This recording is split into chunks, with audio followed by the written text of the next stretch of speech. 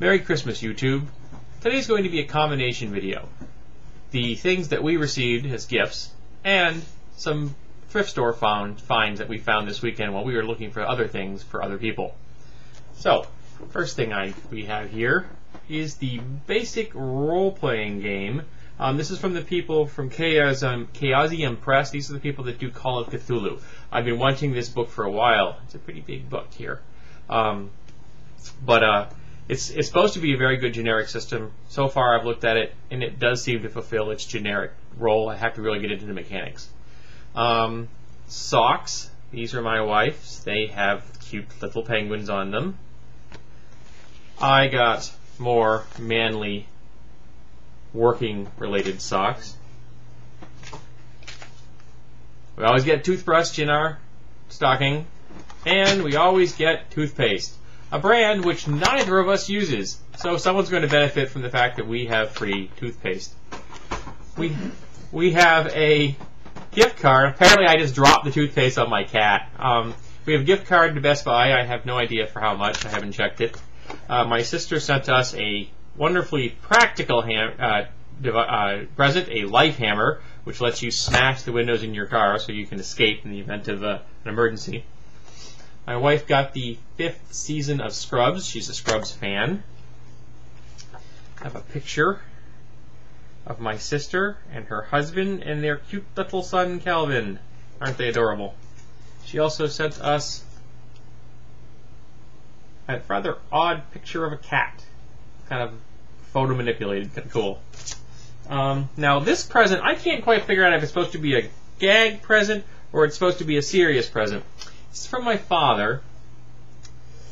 This is a t-shirt of a busty woman wearing brass knuckles around her neck, or knuckle dusters. This is from Rhino. It's kind of gangster. My wife got one as well. She's going to turn hers into some kind of blingy craft project. Me, I'll wear mine at work. I'd like you to meet Melvin. Melvin is obviously a patchwork rabbit. Now, he's not just any patchwork rabbit, however. Melvin was made out of the pajamas that belonged to my wife's grandfather, who was also named Melvin. So she's going to be able to keep her grandfather's memory alive in the form of a cute little bunny. Let me put Melvin where he's not falling. Next, my wife got a funky bag, which I guess some of the money goes donated to breast cancer research, which is very, very cool. This is a Spyderco box. This is what came in the Spyderco box. This is a Spyderco Tenacious, and it's my new EDC. I've really been looking forward to getting this blade.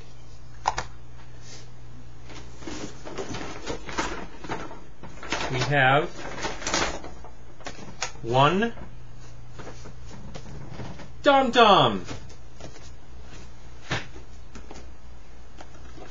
Jim Henson Movie Collection, Labyrinth, Mirror Mask, and The Dark Crystal. Stupid sock creatures! Because everyone needs stupid sock creatures in their life. I'll guess. Then I picked up at a thrift store a snake t-shirt.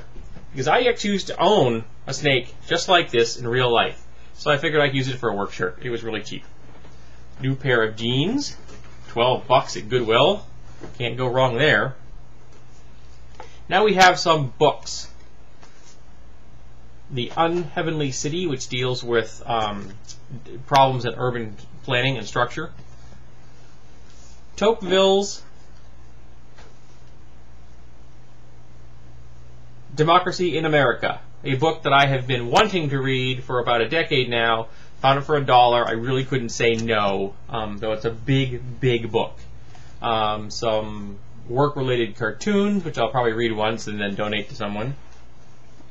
2 Christopher Moore novels, Lamb and A Dirty Job. Now, I haven't read any Christopher Moore in years. I don't read fiction anymore, but he is an awesome, funny writer. My wife's going to read those.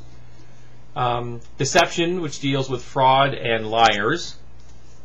A history of the Hershey's Corporation. I'm from Pennsylvania, and I always have a fond memory of Hershey, Pennsylvania. This is a Celtic folklore cookbook, which my wife found rather attractive. And this is an origami for Christmas book, which my wife is a big origami fan. We have a bad movie, Electra, and a great movie. In fact, Will Ferrell's only funny movie I've ever seen. He is an absolute genius in this film, and I thought every other film he made was crap. And we have a guest today.